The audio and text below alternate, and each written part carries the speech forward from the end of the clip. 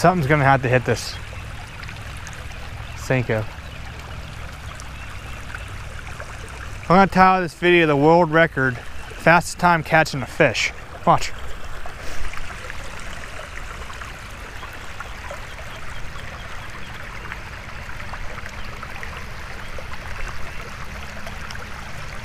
Yeah. Oh. Missed it. Missed. Yeah, man. Got one. Yeah. Get it, Corey. Get it, dude. That's not a.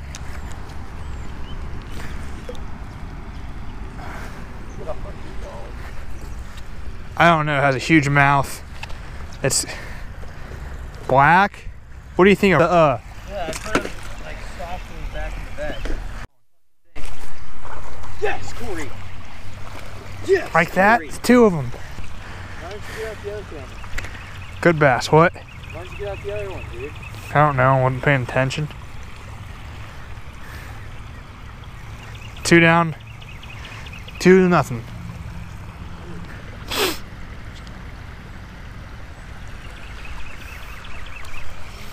I'm gonna let this little guy go.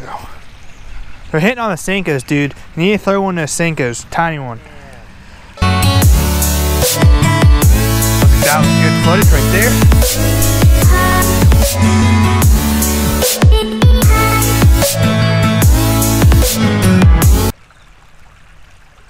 Yes. No. Oh my, that was big. I'll tell you right now, that was big.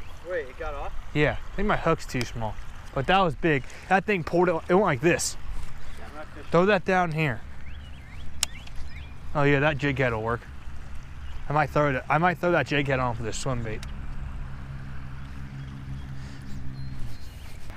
Or the fish are too tiny. Here we go. I'm taking it for about 8 seconds and jerk. Cause I am a what do you call a professional YouTube angler? What is that? 3? So you guys, you want to come to my neighborhood, about $10 an hour, teach you guys how to fish.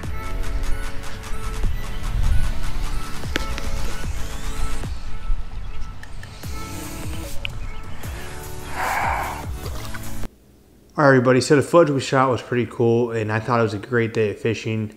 Before we got there it rained a lot, so that played a key role because when you see that dam over there, like the 2 ponds, like I said, there's bait fish in the other pond with bluegill and all that, and then our bass, so the tiny bait fish from the smaller pond get swept up by the current and go down the little spillway into the bigger pond where we're fishing.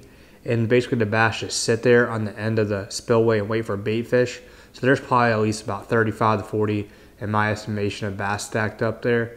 So we basically kept throwing like swim baits. Mainly Senko was the thing that worked.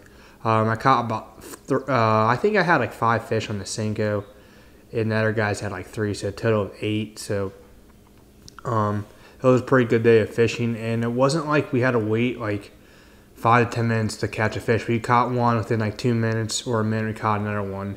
Just because they're all stacked up there, and that's what you want to do is find where the bait fish are, and if they're coming from one pond to another down the spillway, go to that spot where the water's running and make sure you throw it in a current. That's where the bass are seen, waiting for an easy meal. So that was that. What else was I going to say? Oh yeah, it is nice weather here now. I know it rained yesterday, but the rest of the week, about next 4 to 5 days, it's not supposed to rain, so I might go to the river and stuff, see if I can hook up something there, and it's supposed to be around 70 degrees, so it's going to be pretty warm, pretty good fishing. So I want to say again, thanks for watching my videos, and do me a favor, go outside today, catch big fish, have a good day.